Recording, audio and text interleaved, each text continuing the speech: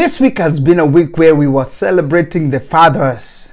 And I said every father is a man and every man is a father. Basically, we are talking about celebrating the man. All right? Because even if you don't have a child, the truth is you have the potential of getting children. Because you have it in you. It's all over you. And that is why we are talking to you. Now, we are talking about ways of avoiding poverty.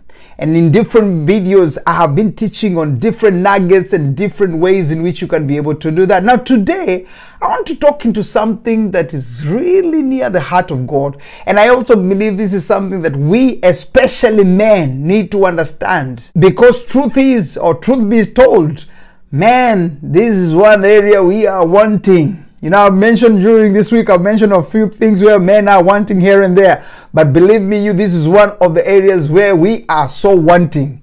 And that is a place of practicing generosity and ethical behavior. I decided to combine the two of them and just zero in and talk a little bit here and talk a little bit there.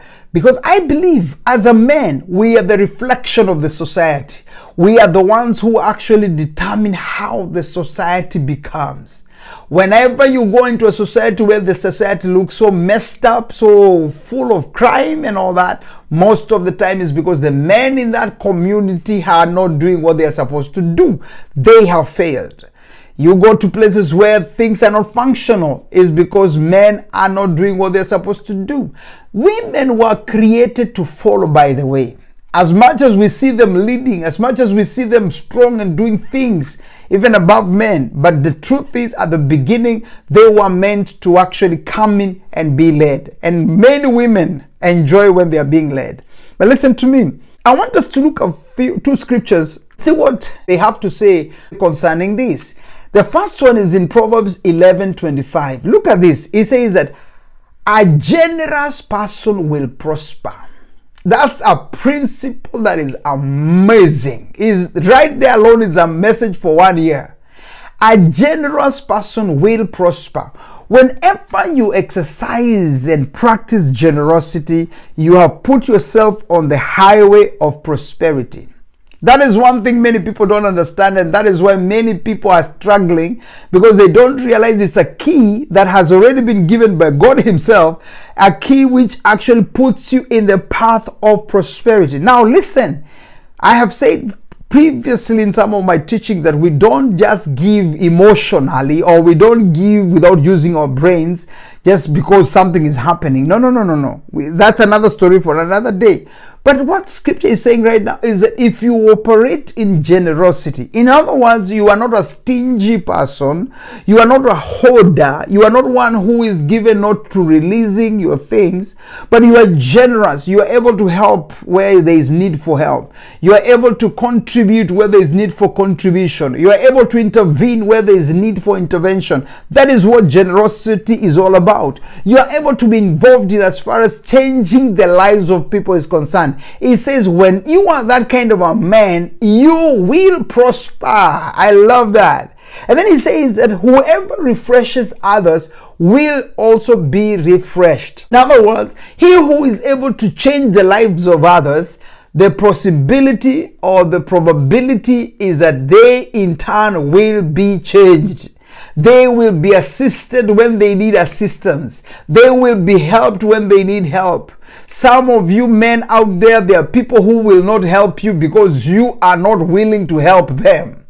This is another area where the women have beaten us, by the way. The women have beaten us. How do they beat us? Because they have a heart of compassion. They have the heart of wanting to help others.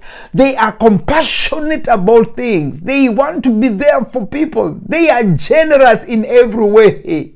But women, what are we doing? We are rigid. We don't want to share our things. We don't want to give our things. We don't want to be involved. We are not generous in any way. So we are not refreshing others. And for that reason, because we don't refresh, we are also not refreshed. And when you're not refreshed, the problem is that you die alone. You understand what I'm saying? It is important for you to understand that practicing generosity as a man is a pathway to your prosperity. Is one of the ways of pushing poverty away from you. Learn to be a giver. Learn to be generous. Learn to give where you need to give. Learn not to impress. By the way, please get my word. Don't give, because sometimes men, we have a problem. We only want to give where we are impressing. We want to give where we are being recognized. If they don't recognize I'm the one who gave this, I will not give it. If they don't announce my name that I'm the one who has given this, I will not give it. That is a problem, and that's a wrong way of looking at generosity. No wonder prosperity doesn't find some of us, or no wonder the kind of prosperity some of us are in is not prosperity that is bringing joy and peace, but it is bringing sorrow and pain in our lives. That's the first thing. Then in Proverbs 13 verse 11 it says, and this is crucial, it says that dishonest money dwindles away, but whoever gathers money little by little makes it grow. All right, there are two powerful principles. The first principle, it says that whenever you have money which you are not receiving properly, money which is unethical, money which is through corruption, money which is through dubious means and cheating and doing all kinds of crafty things, that kind of money, as much as it is there, it dwindles away. Dwindling means what? It means that money has leakages somewhere. There are people who seem to be accumulating so much, but their money keeps on disappearing with things here and there. It dwindles away. It is leaking through things. You are getting it from this end, but on the other end, it is disappearing. It is going. Why is that so? Because you have not received it properly. You have received it through corruption. You have actually allowed it to come to you, but in a crafty, unethical way. May God deliver, especially the developing countries in Africa. No wonder we keep on dwelling in poverty, and no wonder we keep on staying the way we are, because leaders there, politicians there, they are just amassing things in a wrong way. And because of that, that money keeps on dwindling away in different ways. And by so they are doing, the poverty in the society becomes bigger and bigger and bigger. We must understand that as far as God's kingdom is concerned, as far as God's desire for us men is concerned, is that we may receive our money in a way which is ethical.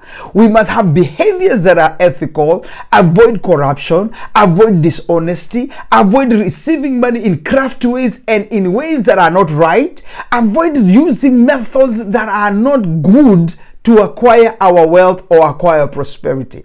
He says when you do that, it will dwindle away. It dwindles away because through sicknesses. It dwindles away through being stolen. It dwindles away by just things not being correct and things being wrong, being peaceless. I mean, so many things will cause the money to dwindle away. You have to acquire it properly. And then he says that, but whoever gathers money little by little makes it grow. Now, right in that portion, we can talk so many things. Number one, it tells me that whatever you have in your hands, you can increase it bit by bit.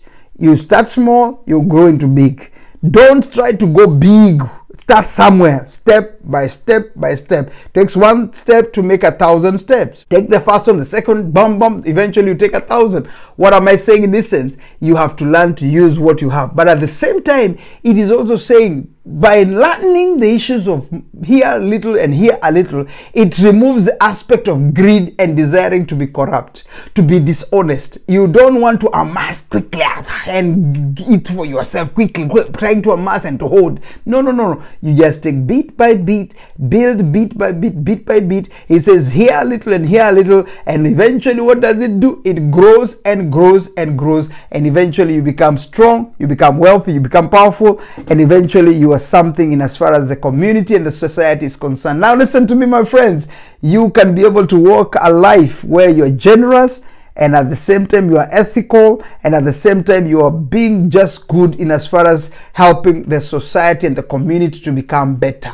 Men, let's arise to the occasion. Let's do these things and let's avoid poverty. Thank you so much for listening to me all the way to the end. I really do appreciate. If you're here for the first time, go ahead and subscribe. And remember, let's meet in the field of the millionaires, because that's where you and I belong. And I desire to see you there very, very soon. Now listen, I'm here every Monday to Friday, 9 a.m. Central Standard Time. That is here in the USA. And I look forward again to see you in the next video. Please be sure to share. Please be sure to like. And let's meet again in another video. Bye-bye and see you.